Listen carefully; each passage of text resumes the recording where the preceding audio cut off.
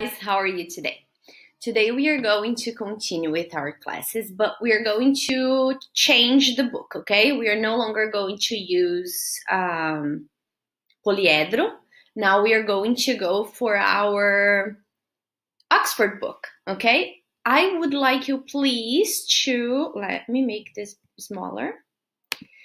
I would like you please to go to Unit 2B, Older and Wiser. The main topic of this unit then is going to be getting old, being young, the difference. Does it make a difference if you're old, if you're young? Okay. The first thing I want, never mind. Let me tell you something else before. Okay. So I'm going to go through the exercises with you, and it's going to be a little different, the dynamics, because Oxford actually requires a lot of interaction and talk, which is something that we're not going to be able to have here. So I'm going to do the talking. I'm going to ask you some questions. The questions you feel like it's important for you to share your opinion, I would like you to maybe write it on a forum, or we can actually discuss them, and we are going to discuss them during our lives, okay? So the topic is going to be the questions I'm going to be asking it here. And throughout other moments, I'm going to ask you to stop the video, do the exercises yourself, and then press play so you can check your answers and we can move on, okay? So that's it. Now we can start. So Unit 2, if you 2B, if you take a look at the title, it's going to be Older and Wiser. The first thing that we are going to look at, okay, there we go. The first thing that we're going to look at is this speaking part. Here they have brought some adjectives, and these adjectives, they can be used to describe people. What we want you to do is to make a list. Which adjectives do you think belong or describe teenagers? And which ones do you think would describe elderly people? Okay?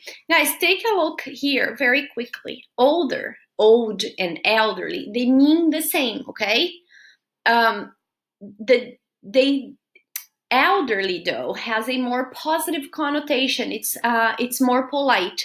It's just like in Portuguese, velho, idoso. For example, for my mom, she says that old is not nice to use for people because it seems like it's something you can throw away at any time because you don't need it anymore. So she prefers the word elderly, okay? So she considers it to be more polite. That is the case, and it depends on who's using the word for you to see if it's okay to use one or the other. But in terms of dictionary, they do mean the same. They're synonyms. So what I want you to do now, and then you stop the video, do your list. There is no right or wrong because this is your opinion, okay? You're just going to make a list. Which adjectives you think describe old people and which ones you think describe teenagers? So absent-minded, adventurous, bad-tempered, clumsy, kind, lazy, moody, narrow-minded, self-centered, stubborn, enthusiastic, vulnerable, weak, and wise. So for example, I think that teenagers are lazier than adults. They're lazier than old people. It seems like everything is more difficult for them to do. And I think that most of the times, and let's make sure we don't say it always, most of the times, old people, they are wiser because they have had more life experience than teenagers. Teenagers haven't experienced much, okay? So I would put these sentences here, these adjectives here. But I want you to continue and finish the list, okay? So my question for you, and I would like you to think of these and for us to talk about next week, is this one. Do you think that what you just did, this list that you just did, is it accurate? Is it a depiction of the reality? Or do you think they are based on stereotypes? Which of these adjectives would you say, no, I do think this is okay and this is true? And which ones do you go like, oh, hold on. yeah, I don't think this is true. I think this is just a stereotype of how teenagers should be and how old people should be, but that's not a reality. I know this person that's very much different. Which ones, okay? I want you to think about it so we can discuss. And look at number 3 as well. Do you know people in these 2 stages, just 2 ages, do they conform to the stereotypes or do they don't conform to the stereotypes? And how? How would you say that they are different from what we have been looking at? Okay, so now I actually want you to look, and let me zoom out here a little bit and let me put myself here so you can, okay, so can you look at this picture? Remember that when we talked about reading strategies, one of the reading strategies, I'm pretty sure we talked about it, is that every time we have a text and the text comes with a picture, this picture has to do with the text. It's not there just to make it pretty and it has no connection whatsoever. That is not true. So every time you look at the title and at the picture and at text, they are all connected. So look here, we do have the picture of apparently 2 old people. And why do I say apparently? Because look at the title, Trading Ages. If I'm trading ages, are they actually the age they seem to be in the picture? And if you go further down a little bit, we have a subheading for a BBC TV documentary. 29-year-old Carolyn Bell and 32-year-old Nick Sidney experienced what it was like to be old. So look, they're not actually old, but they were disguised, they were makeup, there were things that made them look old. So this is very important for you to pay attention. Every time that you are reading a text, that you are trying to solve a problem, answering an exercise, observe headings, pictures, and subheadings, because they are all connected and they are going to help you preview and guess what's going to be on the text, okay? So this text specifically, and I'm going to read it, and I'm going to read it with you. Now open up your books. Look, it took 5 hours every morning to make Carolyn and Nick look like elderly people in their 70s. They were given synthetic wrinkled skin, false teeth, gray wigs. They also wore bodysuits to make them look fatter and contact lenses to make their eyes look older. The discomfort of the makeup, the heavy suits, and the contact lenses, which made their eyesight worse, gave them a small taste of the physical problems of old age.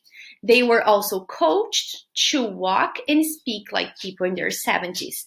Then they had to live each day for 1 month as an old person, with a video diary to record their experiences and hidden cameras to record how other people reacted to them.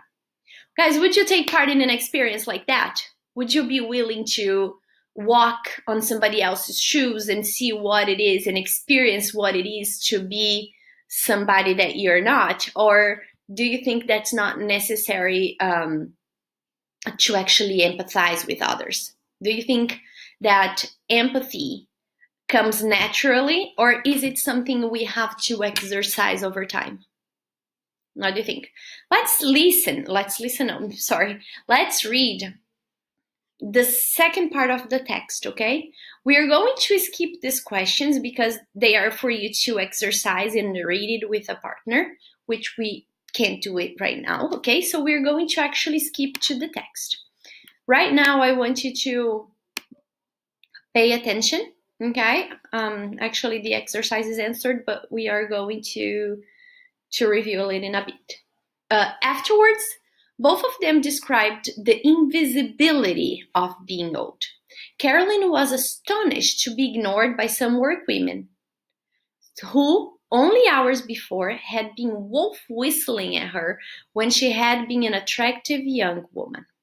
Nick said, I learned that how people treat you depends on how you look like. On one occasion, a bus driver treated him very rudely when he tried to pay his fare with a large note. I was amazed he wouldn't have talked like that to me, to my young self. Nick was also nearly robbed when he was taking money out of a cash machine. There is a point in the documentary when Carolyn breaks down and cries. It comes at the end of a day out with her two new pensioner friends, Betty and Sylvia, who she met at a day center. It is partly because she feels guilty that she's tricking them, but mainly because she realizes that they are individuals and not just members of what she had previously thought as the elderly. They were talking about real things, and I felt unqualified. I didn't have the life experience. They had been through so much. It made me realize how ignorant I was. It was as if I was seeing the young people inside them. Before, I would just see them as wrinkles, or I would just have seen the wrinkles. At the start of the documentary, Carolyn had said that old people scared her, and that in spite of loving her 86-year-old grandmother who lives in a home, she had found it difficult to visit her. Both she and Nick found making the program life-changing. Nick said, I'd never thought about getting old before. Carolyn said, the whole experience of living as an old person helped me to understand them far better and also to understand myself. One of the things that surprised me most was how important relationships still were to elderly people. I was shocked by the fact that older people could still have their hearts broken. After a while, I felt like one of them. I felt in a way that they were just young people in an old bodysuit trying to deal with the problems of old age. I'm not ready to be 73, but I'm not scared like I was. Guys, by reading the text and looking and seeing their experiences, what do you feel? What do you feel about getting old? What do you feel about the experiences you have with people around you who are old? Do you see them as strange creatures? Are you scared of them? Are you scared of getting old? Do you think that older people don't have a life anymore? What do you think? Are they done? They can't have feelings. This is very weird, right? To see somebody say that, oh my God, look, they can have their heart broken. Like, of course they can. They're people. People can have broken hearts, right? What do you think? What's your opinion on the matter? Have you experienced something like that before? Okay, so now I want you to look at exercise E.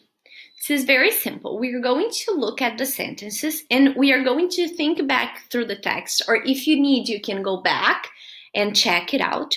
Who says what? We have here 9 sentences and we are going to use K for Carolyn, N for Nick, or B for both. So look, at this point, I want you to pause the video, okay?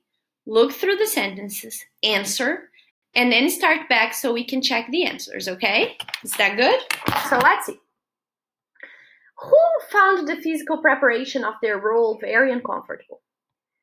We have both, right? Both Carolyn and Nick thought it was very uncomfortable, the suit, the makeup, and everything.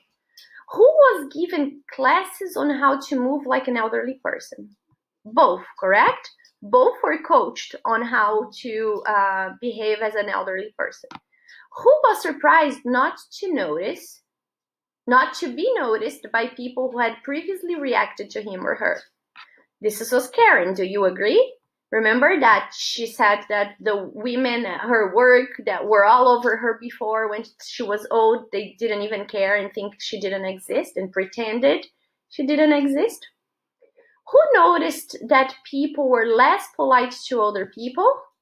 We have Nick, right? At the bus with the bus driver who was rude to him about the big bills. And that happens here too, right? We do have some people in the bus that are not very nice when you try to pay with bigger bills. Who found that playing the role of an older person made him or her more emotional? What do you think? Karen, right? She even cried because she was lying to the ladies, but also because she started noticing that they're also humans. Who realized that old people were very different from what he or she had previously imagined? Also Karen, right? Because she found out, surprise, surprise, if you're old, you're still a person. Oh my God, how would she know that? How could? 7. That was Toby. 7. Used to be frightened of old people. That was also Karen, right? She even says she wouldn't visit her grandma, who is 86 and lives in a nursing home. Who had never worried about what it would be like to be old? Nick, correct? And then finally, hadn't expected love and friendship to be so important. Guys, does love and friendship ever stop being important? Do you stop caring about other people, or do you stop loving and needing other people's love and attention? That's silly, right? Guys, this one I had answered because I had recorded this video before, and when I was on the last exercise, I tried to close the camera and accidentally closed everything. And there's no way to start from where I was, so I'm here recording it again. So guys, look, exercise F, we're going to look at the highlighted words throughout the text. Look, number 1, 3 to, number 2, breaks down, being through, number 4, deal with, and 5, to be ready. And we are going to find synonyms. What are synonyms to this word? So to be prepared is a synonym to be ready, correct? To behave towards others is to treat you, to treat others. Experienced, to being through. So I've been through a lot. I have experienced a lot. Loses control of his or her feelings. So when you break down, you start crying, you can control what you're feeling. And number 4, deal with, to solve a problem or a task. Do you agree? Yeah? Guys, look, how much contact do you normally have with elderly people? Do you think that they are treated well in your country? How do you think elderly people are here in Brazil? From your experience, from what we watch on the news, from what you see around you, are they treated with dignity? Are they loved? Or are they just like Karen, old people with no feelings, expecting life to end at some time? What do you think? Today, and I would like you now to go to page 135. But before we do, let's do this one. We're going to look through sentences 1, A, B, and C, and 2, A, B, and C, and we're going to say, what do you think? Are they correct or are they wrong? So tick if they're right and cross if you think they're wrong. At this point, I want you to pause the video, read the sentences, and answer, okay? Once you're finished, come back and continue with me. So look, paused. Let's go. Let's continue. The old have a harder life than the young. What do you think? Does it sound correct or does it sound incorrect? Sound correct, right? The old. The old, in this case, it is working as a synonym to older people. The old people have a harder life than the young people. What do you think? It is incorrect in this case, right? Because we do not, look, can you see example C? We do not use the in front of nouns.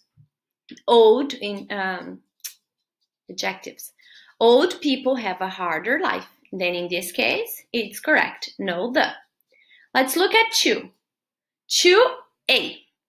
The man was with a blonde, tall Swedish woman. What do you think? Does it sound correct? Yes or no? It is actually incorrect. The man was with a tall Swedish blonde woman. Tall Swedish blonde woman. This is correct. Sorry, guys. This is incorrect. The man was with a tall, blonde Swedish woman. Now, this is correct. But teacher, why? That is crazy. Guys, when we are talking about adjectives in English, there is a specific order that we have to follow, okay? It's not just like I wanted to throw all the words here and see what it works and see where it goes. No, there is a specific order. Let me show you here. Look, can you see? So, when we are talking about adjectives, we have a general order to follow. Am I going not to be understood if I do the other ways? No, of course not. You're going to be understood just fine. But grammatically speaking, it's incorrect. So look, opinion is the first, size, shape, condition, age, color, pattern, origin. Look, can we go back here? Look. The origin of the woman is the closest to the noun because it's the last thing we have here. Then we have the size, look, which is the first here, the size. And then we have, what is it? The color? The color, which is blonde.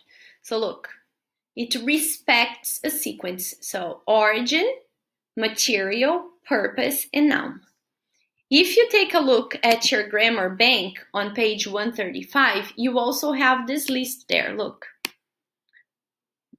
Opinion, size, age, shape, color, pattern, origin, material, and noun. It's the same list as this one, but it's just with a few less options, okay? But it's still the same. So when we are talking about adjectives, when we are describing a person, always remember there is an order for us to follow, okay? And also, guys, something else that is also important for you to pay attention at here is the fact that, remember that we saw there that the old people was like, but why can't we use that? Look here. Let me put this up. Where am I?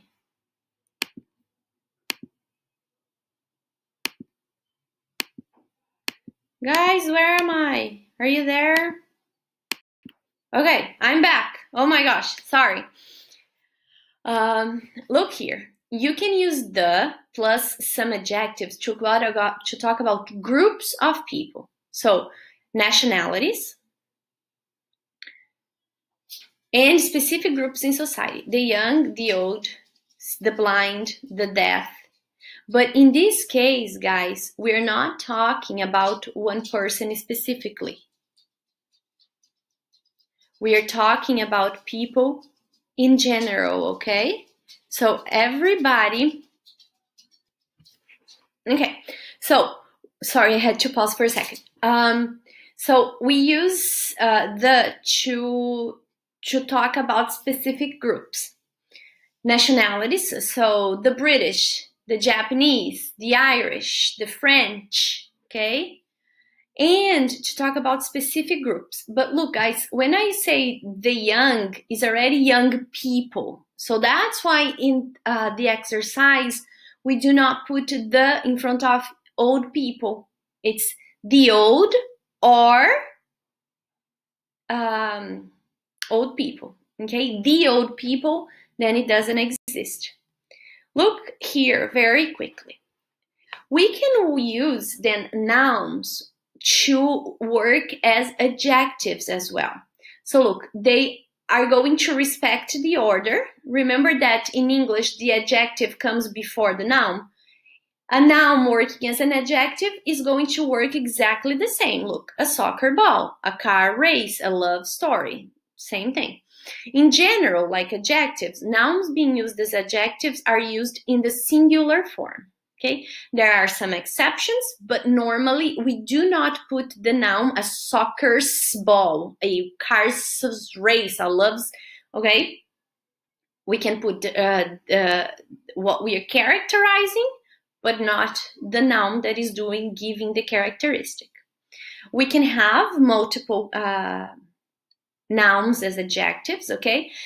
In that also, guys, is usually when you're speaking, it's normal to listen to 2, 3 adjectives. It's not common to look at a long list of adjectives, okay? This is not very common in spoken language. And finally, we can use adjectives with nouns as adjectives. Look, a cute coffee mug, delectable Chinese cuisine, honest school teacher, okay? What I want you to do, guys, is to answer exercises A and B. Rewrite the underlined phrases using the plus adjective. So, people from Spain enjoy eating out. They Spanish, okay? People from the Netherlands. You have here the Dutch, if I'm not mistaken. Okay, so on and so forth. Then what you have to do here for exercise B is write the adjectives in brackets in the right place. So do you remember here we have the column, the table for the adjective orders, and you're just simply going to put them in the correct order, okay? We're going to check this during our live. Now, please go back to page 19. We have seen this. What we're going to do to finish our lesson today is to do a listening activity. And this is where we were when I hit stop for as an accident. Look, B. Listen to a radio program where 2 fashion journalists are talking about dressing your age. Do you agree that men and women should dress their age? Have you ever seen that? When you go out and you go like, oh my God, that is not age appropriate. And do you think that actually is correct? Or people have the freedom to dress as whatever? It's my body, my life, I can do. But we're going to listen to see what Lisa and Adrian's opinion on the matter are, okay? So pay attention and let's see. 1.45. Welcome to today's programme in our series on age. The topic is clothes, and the question is, do people nowadays dress their age, and should they? Our guests are both fashion journalists with well-known magazines. Hello, Liza and Adrian. Hello. Let's start with you, Liza. Well, the first thing I'd like to say to all the young people out there is next time you give your granny a warm cardigan and some slippers for her birthday, don't be surprised if she asks for the receipt, because she'll probably want to go out and change them for something more exciting. So you think nowadays women in their 60s and 70s dress much younger than they used to? Oh, absolutely. Think of women like Sophia Loren, Catherine Deneuve, Helen Mirren, and Jane Fonda. Jane Fonda is in her late 70s. And last month, she was on a US talk show wearing a leather miniskirt. She looked fabulous. But, of course, it isn't just famous women who are dressing younger. Some recent research says that 9 out of 10 women say that they try to dress younger than their years. Do you think that's true? Well, it depends on your age, of course. A lot of teenage girls try to dress older than they are, maybe to get into pubs and bars. But I would say that from 30 onwards, most women try to dress younger than they are. And do you think there's anything wrong with that? Actually, I think it's not a question of dressing older or younger. It's a question of wearing what suits you. And if you looked good in jeans when you were 15, if you keep your figure, you'll probably look good in them when you're 80. There are a few things which can look a bit ridiculous on an older woman, like, let's see, very short shorts, but not many. So your fashion rule would be? Wear whatever you think suits you and makes you feel good. Adrian, what about men? Do you think they also try to look younger than their age? Well, interestingly, in the research Liza mentioned, only 12% of the men who were questioned said they had ever thought about dressing to look younger. But actually, I think a lot of them weren't telling the truth. Look at all those middle-aged men you see wearing jeans which are too tight and incredibly bright T-shirts. You don't approve? No, I don't. Personally, I think that men should take their age into account when they're buying clothes. Do you think that some men actually dress older than their age? Yes, definitely, some do. Some men in their 20s look as if they were 20 years older by wearing blazers and chinos, or wearing suits and ties all the time when they don't have to. Maybe they've just started work, and they want their bosses to take them more seriously. And a lot of men in their 30s realise that they can't dress like a teenager anymore, but they go to the opposite extreme, and they start buying the sort of clothes that their fathers wear. So what would your fashion rule be for men? Dress for the age you are, not for the age you wish you were. Liza and Adrian, thank you very much. Okay, guys. So look, we've heard. Did you complete it? What were you able? So wear whatever you think suits you and makes you feel good, right? Did you complete with that? But Adrian doesn't have the same opinion as Liza, right? He thinks that you should dress for your age and not dress for the age you are and not for the age you wish you were. Correct? So, dress for the age you are and not for the age you wish you were. Let me close this. If you feel it's necessary, listen to it again, okay? I'm not going to play it here because it's going to be too long, but you can rewind the video and play it one more time. Just for us to finish, guys, two things. Remember that everything that goes on your body that you wear on. So I wear makeup on my face, jewelry on my ears, so on and so forth. And just for us to finish, take a look at page 163, vocabulary bank. You have here clothing, just how to describe clothing. So you have the fit, which can be loose, for example, like a sweatshirt maybe, and tight, like, well, actually two is, maybe this is loose and tight. We have hooded, which is number 6. Look, it has a hood, that thing you put on your head. Long sleeves, like number 4. We have sleeveless, which is, where are we? Here, number 3. Guys, we can say sleeveless or tank top. It's the same. V-neck, the name already says it's a V, so number 5. Loose, number 2. Then we have patterns. Patterns are the details you have on the fabric. So look, checkered, number 11. Patterned, number 9. Is plain, which has nothing, number 7. Spotted with polka dots, number 10.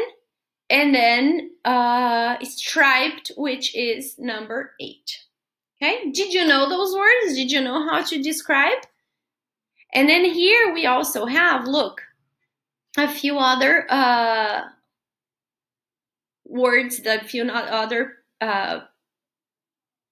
piece of clothing. Look, sweat boots, which we have number 10, leather sandals, wool cardigan, which is number 2, right? A cardigan. Maybe? Is that? A velvet bow tie. Fancy. Do you wear velvet bow ties? A lycra swimming suit. Guys, when we're talking about swimming suit, we have a one piece, which is this. Like in Brazil, in Portuguese, we say maiô. In English, it's a one piece. And we have a bikini, or two pieces, okay? A silk scarf, which is number 8. Lace top. Look, do you see here? Can you identify what lace is? It should be something fancy. Not very fancy, this one. A denim waistcoat, like a vest. What number is it? 9. And then no, hold on. Where is the cotton vest? A linen suit, number 1. And then a vest. So a cotton vest, number 4, which I know as tank top. I've never heard this as cotton vest. It's probably British English. And the fur collar, which is number 5, and we had skipped, right? So guys, this is it for today. Let's see, where can we go back? There, page. This is it for today. I hope to see you during our lives. Please do the activities so we can correct, and we can also talk about all the things that I have asked and the book has suggested. Okay, I'll see you all. I'll see you all very soon, or not, but hopefully. Take care and see you later. Bye bye, guys.